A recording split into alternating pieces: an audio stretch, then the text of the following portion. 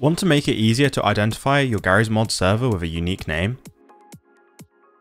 I'm Owen from Shockbyte, and in this tutorial I'm going to be showing you how to change the name of your Garry's Mod server.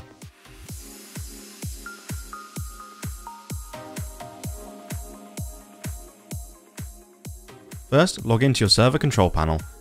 Stop your server before making any changes. From the menu on the left, select Files, Config Files, open the Garry's Mod server settings. At the top of this page, change the server name config option to the server name you want. Once you change the name, click Save at the bottom of the page. Then proceed to restart the server to apply the changes. Your new server name should now appear next time you or someone else is searching for it in the GMod community server listings.